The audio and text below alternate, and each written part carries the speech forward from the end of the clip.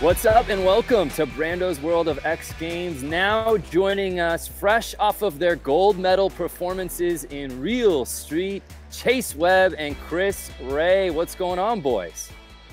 What's up, man? Thanks for having us. Yeah, thank you. Okay, yeah, before we get going, obviously we're still in the midst of quarantine, still very heavy in California. So I guess how's self-isolation been for you guys the last couple of months? Chase, we'll start with you, man. How's it been? Nothing much has changed. I mean, I'm still skating a little bit, so I mean, I'm always around a small group of people, and I'm just cruising, man. Yeah, and how about for you, Chris? I wonder, it must be not too different for you, right? Like you're just kind of working at your edit bay at home, I imagine, yeah? Yeah, it's actually I'm super fortunate because we happen to shoot a bunch of stuff for DC before all this happened, and I have a ton of edits that were lined up. So it's kind of a blessing in disguise for me because I have to be locked down. I have to be editing during this time. So nothing's really changed. It's worked out with my schedule great.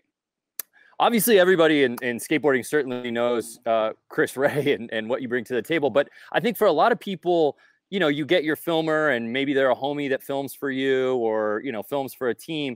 Chris, you're perhaps the busiest filmer that I know as far as other full-time gigs and commitments are concerned. And yet you've done this contest perhaps more than anyone. You've medaled more than any other filmer. How do you balance that out? Like something like this versus like your actual day-to-day job? You know what? I'm still trying to figure it out, to be honest. It may look super easy and simple like that, but you know, on top of doing full-time stuff for DC and always doing Real Street, I've got 2 kids that are probably gonna be screaming in the background. So full family and everything like that. But it's really just it's my passion and it's what I love to do. So you know, I love doing it. And I think that's the key. You know, I mean, they always say like, you know, just do what you love and it won't feel like work. And it really does feel like that. You know, I enjoy doing it.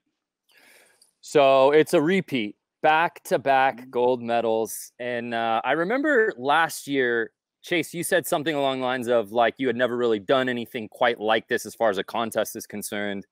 So you were really taking Chris's lead, and he certainly led you to the promised land.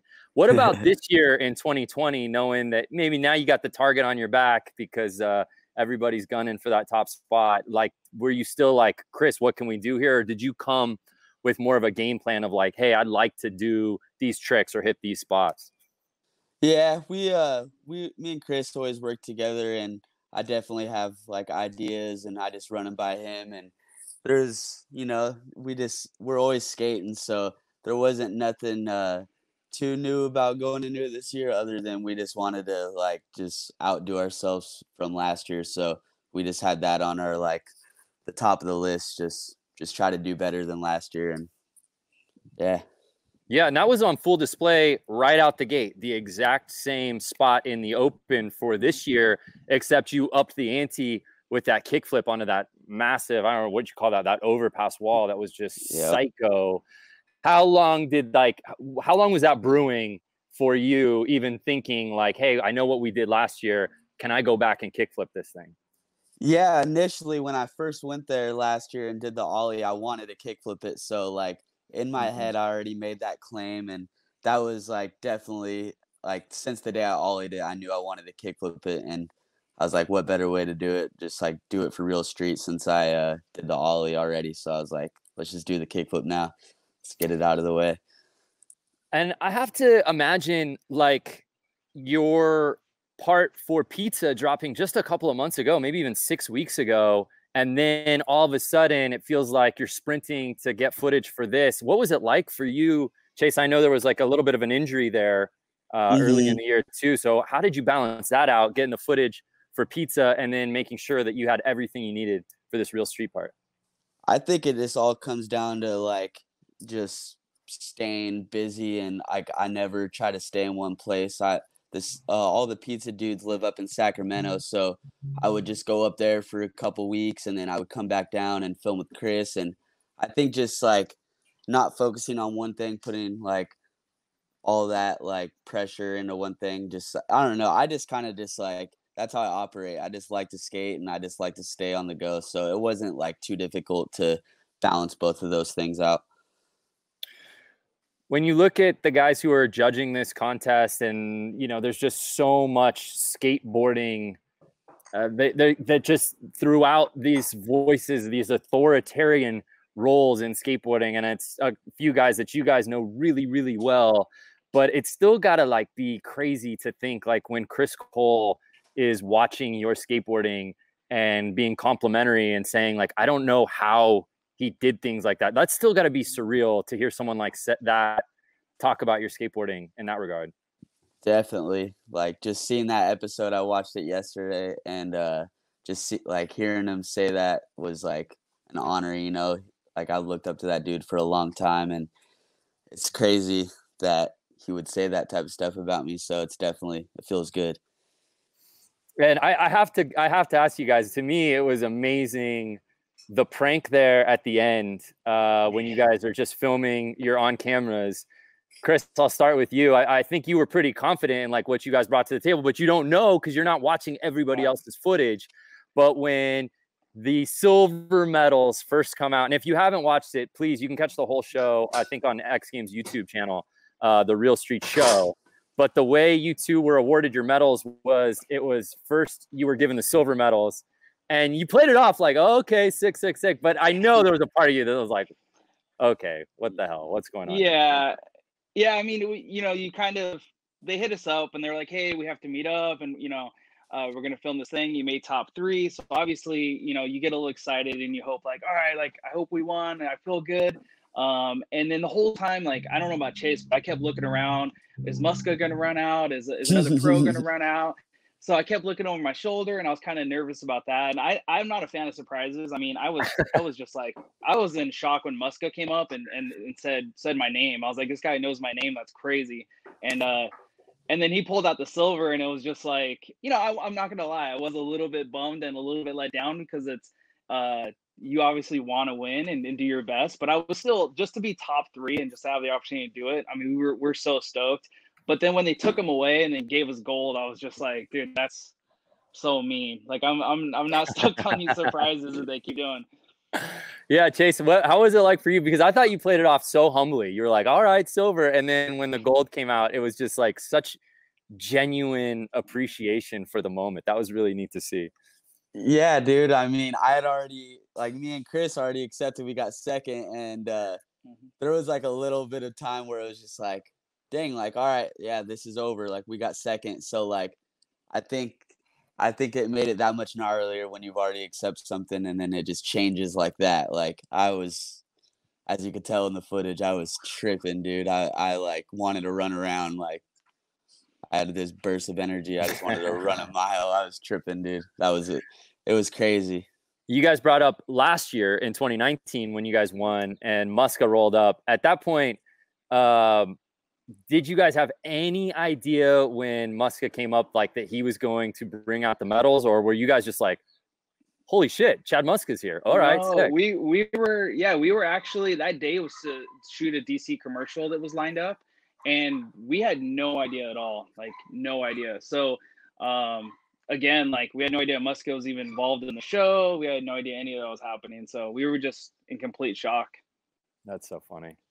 How about, talk to me, Chris, the idea of the filmer skater collaboration and just how vital that is for anything you're shooting, whether it's a clip for Instagram or a full length part for a team video. And in this case, an actual video contest. That's so important. And you've had the luxury of doing it with so many different guys.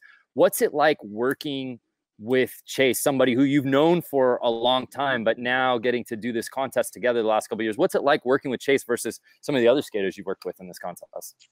I mean, Chase has been absolutely amazing. I mean, he's always had trust. He's always done the right stuff. He's just always been a guy that I've been a fan of, and the way that his work ethic is and the way he goes about stuff, and his passion for skateboarding alone is just, that's what I love, is that he's out there doing it because he absolutely loves it. He's not doing it for a contest. He's just doing it because he generally loves to go out skateboarding. He loves to film. He loves to get tricks. And I have a good time filming him. It's just like in a normal work world. You you want to work with people that you enjoy working with, and you do a better job together. So that's the boat I'm in with Chase, is that I love working with him. I have a blast every time. Yeah, and it's really neat, Chase, to see, because obviously the video parts and the spreads in the magazines have been great over the last few years, but it wasn't necessarily like, oh, are we going to see Chase Webb competing in all these various contests? And then this contest, which has been around for now a decade plus, which is crazy to think about. But when did like real street start to get on your radar, Chase? Is like, you know what, that's something I think I could do, I would like to do, and maybe even thrive at. Yeah, I think I've always watched them throughout all the years. I'm a skate nerd, so I watch every bit of skate content that comes out. But I think it was like the first year that Cole Wilson won, where it was like, whoa, I want to be in this. And I remember I hit up Chris, and I was like, dude, let's do a real street part. And it just like took a couple of years, I think. But yeah, I think the first year Cole Wilson won, I don't know what year that was, but that's when I was like, I want to be in this. This looks tight. The handrails obviously go without saying, but I mean, I know you've talked about, you've always liked handrails. You've skated them since you were 6 years old, practically. Isn't it? It's wild to me to just sort of watch your stature raise in skateboarding over the last few years, Chase. And it seems to me that everybody in skateboarding is like, nobody shreds handrails right now like Chase Webb. Like, did you always envision being that guy that everybody's talking about when it comes to skating any sort of rail? I didn't really think about it like that. I just like, it's like more of an addiction thing. It's like how much gnarlier can it get? And I like that. I like you know, oh, I did 9 Kings or whatever, however it is. It's just more of like, it's just, I like doing it. And yeah, I'm really addicted to like skating rails like that. I don't know. You mentioned something in the show, I remember last year, where you said that before any sort of big trick or any sort of big rail or obstacle, that you visualize kind of like the worst that could happen, right? Like, what bone could I break, or how bad could this go for me? How do you, like, I'm just, different skateboarders think about things differently, right? Some think that way. Others are like, no way, I can't even let that negativity like enter my brain, or else it's going to screw me for the rest of the day as I'm doing this trick. But that has seemed to propel you to where you are now. So you're telling me, like, even if it takes you, 100 tries to get a trick, are you running through that before every single attempt? It's more or less like when I'm skating stuff where it has to be done in like 5 tries. Like, like if it's something where it's like a big rail where there's no escape route or whatever it may be, yeah, like I definitely think of that type of stuff, like the bad stuff. And I think it just helps me like just get it out of the way. Like, I'm not going to let that happen. And honestly, by the time you throw down for a trick and you're like already going for it, you're completely blacked out. You're not thinking about that stuff anymore. So I think it's more of just like something in my head's like, all right, you're not going to do that, but you got to think about it, like, just in case it does happen. It's just everyone's brain works different, and that's just how I go about it. I'm just talking about inspiration. I mean, you obviously talk about like Cole Wilson's part that really was like, dude, I want to go for this. What about just video parts in general, whether it's a team video or anybody's personal part over the years that like maybe first inspired you to either get into skateboarding, or when you first started skating and you were just like, this is the part I'm going to watch before I go out and skate? What is that for you, Chase? Like, what video got me sparked?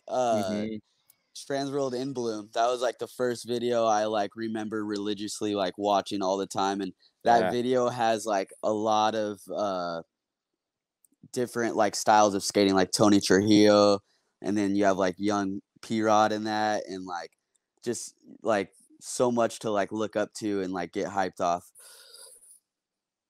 How about for you, Chris? I mean, obviously you skate and you've got on the film side pretty early on, but what was it? And you've got to work on some pretty incredible films.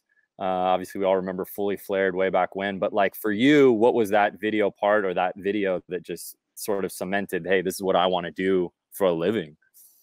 I'd say Transworld's modus operandi was it for me. I mean, I watched videos with my friends all the time growing up, but that was the one that I watched and I was like, wait, this is edited better and this is filmed better, and it's just they had generators and lights. Like I didn't realize it, and I watched it and I could just feel it. You know, I could just feel that the whole thing was better than a normal video. So that's the one that stood out for me. Ty Evans has obviously like been a hero of mine, and he took me under his wing and brought me on for Fully Flared and taught me how to film really from the beginning.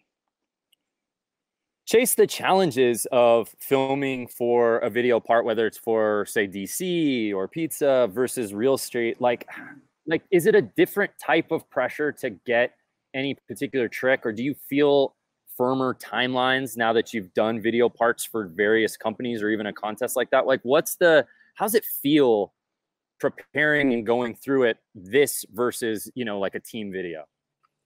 I think for real street, you only get a minute, so it's like you want mostly hammers, you know, like you don't want like any of the like in between stuff, the fillers. So like real street is just like, all right, you plan 10 gnarly tricks and like have a little bit of variety, and that's like real street filming. And then I think filming like for a pizza part, it's just kind of like you add like all the little miscellaneous things that you wouldn't put in like a real street part. That's what I think is the difference. So I think real street, I mean, in a full length like pizza video or something, you're still gonna want the hammers, but there's a lot of like different style of like skating, I feel like, that gets put into those projects instead of a real street one. And how about for you, Chris? How's the mentality from being behind the lenses when you're forced to, you know, quickly put together as much footage as you can for a minute clip versus filming a team video? So I enjoy it. I'm a fan over, you know, for quality over quantity. But the goal of mine has always been to make it feel like it's a full length video. So I think when you watch the parts that I've worked on, they might only be 60 seconds, but the goal is that it feels like a full length part. And I feel like that's kind of always been my strategy doing these over the years. How about your gear approach? Like, does it change when you're filming one skateboarder versus another, or depending on the project? How does that roll with you for Chris? So, I mean, obviously, like, you know, the trick's the most important part, but I'm a huge fan of camera gear and quality, you know, and Chase is actually one of those few skaters that's like a huge fan of the red camera. So a lot of the stuff was filmed on red. I think when he did his project with Ty Evans, like he fell in love with it even more. So, you know, I brought out my like GH5 DSLR a few times, and there's been times where Chase is like, hey, like, where's the red camera? Why aren't you bringing it out? So you know, every time I work with a skater, I definitely try to work with what they're hyped on and kind of like what their look is also, and what's going to fit their part and their vibe. Looking back at the video for this year, there's so many, every trick is memorable, and we can kind of like do some sort of analysis on it. But like for you, Chase, is there, when you look back at it, is there one particular trick or obstacle or feature that you're like most proud of that you guys were able to get? The kickflip, for sure. That one meant so much to me, just because that wasn't just like a one-day thing. That was like that was like a year thing, because I had it in my head, you know? So it was like, all right, now I got to step up and try it. And then the first day was like 2 hours, and the next day was like another hour. And then, yeah, that one was just like so much of a mental and physical battle. And all it took was one stick, which is the funniest thing about the whole thing. But yeah, that one definitely, like, I worked the hardest for, and just the feeling of rolling away, I like just ran. Like I was just, I don't know. You get that crazy feeling when you do something like that. You get a feeling that you can't even explain. You're just like, it's over. Like, yeah, that one takes the cake. And how about at Hollywood High, when you guys showed up and there was the chain around the rail? Like, was your instinct like, ah, shit, we got to cut this? Or when did it be like, you know what, actually, why don't I 50-50 ollie, 50-50 it again? Like, did that, seeing the chain sort of shake up what you were going to bring to the table for that trick? The funny thing about that is I went there like a year and a half prior to that, and I was in town for like a video premiere, and there was a chain on it just like that, like just the school must have knobbed it or whatever. And that's when I initially got the idea. And then when me and Chris went back to do that, there was no chain on it. The chain was long gone, and I had to make a run to the Home Depot and get a master lock. I'm not gonna even lie, man. Like, you got to do what you got to do sometimes. Yeah. I mean, it was like that at one point in time. So I was like, you know what? I'm going to recreate it. And that's just what you got to do sometimes. No, man. I mean, obviously that's been a mainstay in so many different parts, and to see it like that and to take a different approach, man, I applaud you guys for it. I think that's amazing. Thank you. Yeah, I was stoked to get something at that rail that hasn't been done. You know, that thing's been tampered with. Everything's been done. So, well, you talk about everything being done, especially in Southern California, where so much of real street, obviously all parts over the years have been filmed, but just think about every video you can imagine in skateboarding over decades. It's like the ability to think outside the box and find that new fresh spot. I guess I'll start with you, Chris, because you've been a part of so many projects. The challenges of thinking outside of the box of like, where else can we film? Especially for a contest like this. Yeah. Yeah, it's a tough one. And I mean, you bring that point up, that's hard because, which a lot of people might not know is that when you go to a skate spot, you're not supposed to film the trick that somebody else has already done. You're supposed to one up it. One challenge that we had doing real street was looking at all the other skaters and going, wait, that guy's really good at nose blunt on handrails, or this guy is really good at 50-50s. So we had to kind of make sure that we weren't going to film something that was similar, that was the same spot, that was, we didn't want our last trick to be like the same as, let's say, Clive's trick or something. So it's a challenge, and you don't know until all the parts come out. Yeah. How about for you, Chase? Just having to like think about it. And like I said before, you had just been filming probably late last year, all throughout early this year on trying to finish up your pizza part, and now start to kind of like change your mentality of like, all right, got this contest. Where are we going to film? Yeah. I mean, SoCal's definitely hard. Like everyone knows that, but there's always going to be spots out there, and you got to think outside the box. I definitely had some ideas in my head, like the 50-50 Dixon front board. Like, I feel like that was just good because I don't think anyone else is going to do that. So yeah, like Chris was saying, you don't want to just nose blunt like a big rail for your last trick and then possibly someone do that as well. So I think it just kind of, try to like do something that is different. Where was that, like that, the horseshoe rail that like you feeble grinded in this one? Where was that? That was in LA, and I don't know how that thing's never been skated, but I found that off Instagram. Was funny. That was funny because we ended up going there a day that he tried the kickflip, and he couldn't do the kickflip, and he was like freaking out, and he's like, I can't do the kickflip today. We'll go to this other rail that I saw, and he ended up doing the people that day. So that's so psycho, because I'm like, why have I never seen this in a video part before? Like, this is such a sick rail. Yeah, it's definitely so unique, and that's crazy because, like, yeah, you could say SoCal has no spots, but that thing's never been skated, and that thing's been there for 20 years, I bet. So you just gotta search, and you'll find the gems. Chase, I remember, especially in the early days of like Street League back in the day, and you'd be running with a crew with like Nija and those guys. You still skate with Nija? Do you keep up with him a lot?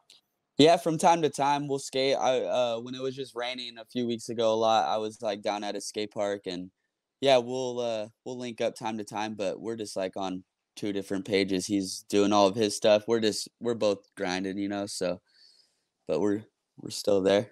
Yeah, it's funny to think. Yeah, it's just cool to think about, you guys being like 15, 16 years old together, partying, hanging out, whatever. And then it's cool to see these different routes, right? Where, Nija's obviously the legend is still going, as far as every contest. Sorry, go ahead. Nija actually introduced me to Chase. So that's super cool. Oh, really? Too. No way. How did that even, I should have asked that. How did you guys first meet? I just assumed it was DC at some point. Well, so Nigel was on DC, and I was working on his Fade to Black part a bunch. Yep. And obviously Chase being friends with Nija, he just started rolling out with us. And next thing you know, he's just wearing DCs. And I'm like, whoa, this dude rips. Like, he gets flow from DC. And I just started throwing him in the van. And I mean, dude, that's probably been, 8 years solid of him just coming over to my house every weekend and jumping in. Yep, my mom. Awesome. I didn't even have a license. My mom would drive me to Chris's house like every Saturday and Sunday. Get there at 8 in the morning. Yep. That's where it all began. I started early. Oh, well, I remember meeting Chase Webb probably about that age at some probably street league after party in like Kansas City or Arizona. I was like, this kid is nuts. So I guess last question for you guys, and I don't know how the rules work. I guess I should know this, as far as being able to defend your title again, a potential three-peat. If that is in the cards, if that is in the mix, if you get the invitation back, I imagine that's something you guys would welcome with open arms. Definitely. Yeah, I'll go for it again. Three-peat's never been done, so that'd be a fun new challenge. Yeah. Okay. All right. Well, I got it on record. Like I said, I don't make the rules. Maybe we can just pass this on to Sinclair, to Mike Sinclair, and he's the overlord. He will make that decision, I suppose. But guys, I can't thank you enough. Congratulations again. Back-to-back gold medals. This was a treat, man. This one was so much fun to watch, and we know how much work you guys put into it. So congratulations again. Thank you. Thank you so much. Yeah. Appreciate it. Thanks, fellas.